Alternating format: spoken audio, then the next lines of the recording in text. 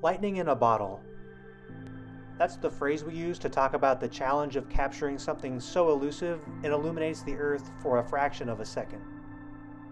Is it any harder to capture lightning in a camera? It might be easier than you think to decorate your photographs with these stunning weather phenomena.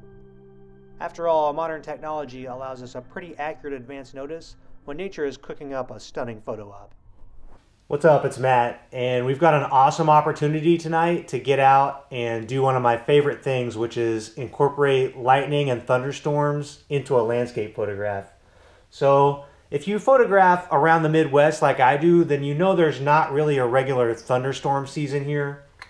And I really feel like I need to seize these opportunities when they come along.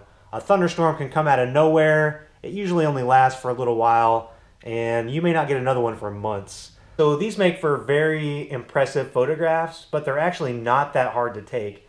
I thought I'd bring you guys along, make a video, tell you everything I know, make up the rest. Come on.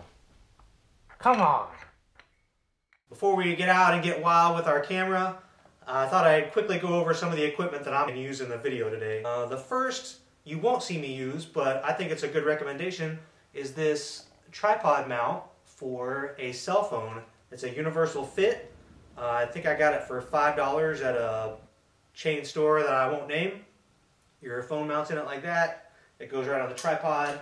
This will let you take lightning pictures with a special app for long exposures, or using the movie mode and taking screenshots to get lightning without even having to use any kind of camera at all. Second recommendation that I actually will be using today is a lens wipe. Nothing more disappointing than thinking you've got a great, awesome lightning picture, coming home and finding out you had raindrops all around the front of your lens. Today we will be taking pictures with a digital SLR. This is outfitted with a 16 to 35 millimeter lens.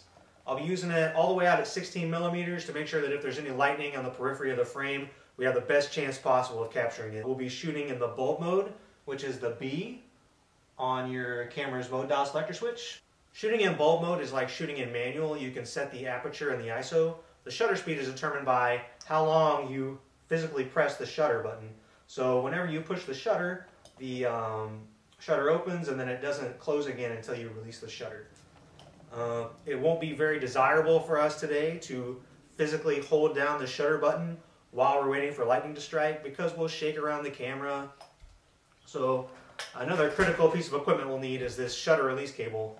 How this works is it's just a button. Whenever you push the button, that stands in for the physical shutter button on the camera. When you release it, that releases. And another feature that you'll usually find in most shutter release cables is that there's a lock to lock the shutter open. And then when you want to shut the shutter again, you just unlock the button. And that way we can completely control the shutter actuation without ever having to touch the camera and disturb it.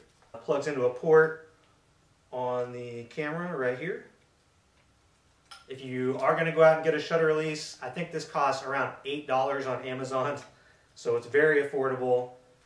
And make sure you get the one that goes in the particular port in your camera. Last thing we absolutely are going to have is a tripod. If you get a chance to get one at your local camera store, be sure to support those guys.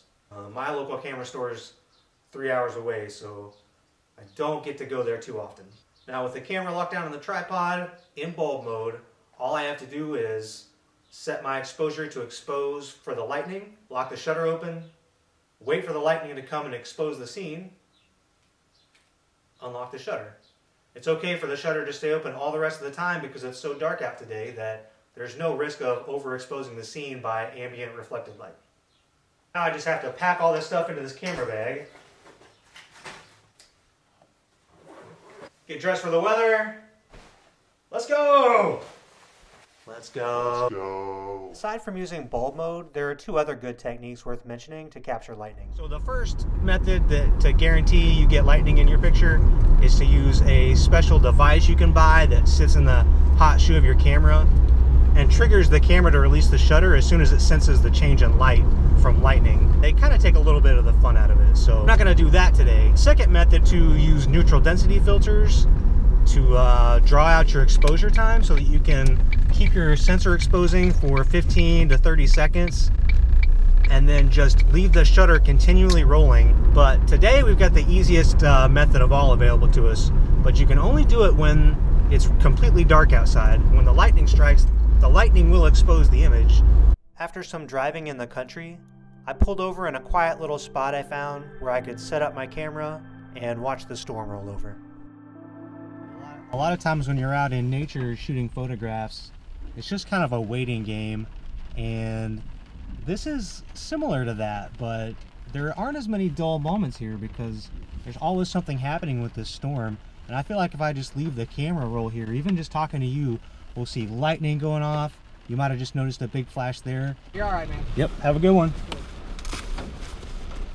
I had to disappoint this inquisitive trooper by being found not doing crimes in my car. After he drove his really bright vehicle away, I was able to start taking some pictures. And it wasn't long before I had some luck. The camera's set up at 16 millimeters for the widest field of view. And right now, I'm making an exposure. Yeah, the camera's on a tripod sitting on my floorboard. Oh, there's one. Let's see if we got anything. So I'll just let off the shutter release. The camera will stop exposing. The play button. And review back to the image. Yeah, look at that.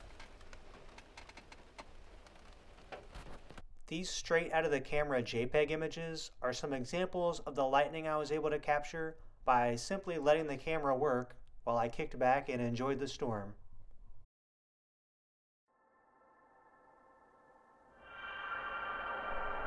I edited this last image by cropping out the car window, removing some of the rain spots, and raising the shadow level to make the foreground a little more visible.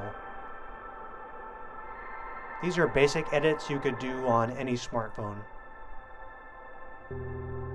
The result of this modicum of work, a stunning capture of one of nature's finest productions that I was very proud to share on Instagram the next day.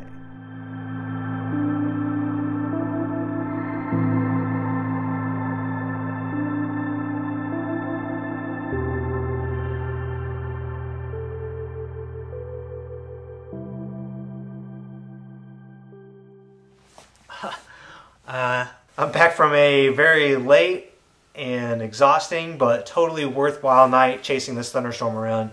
I tell you, there's very little more rewarding than capturing a finite moment of a place that will probably never exist that way again. And I think that's a very important part of the storytelling aspect of what we do with photography. I sometimes wonder if the reason I don't see more pictures like this come across my social media feed is if maybe people don't realize how easy it can be to take them.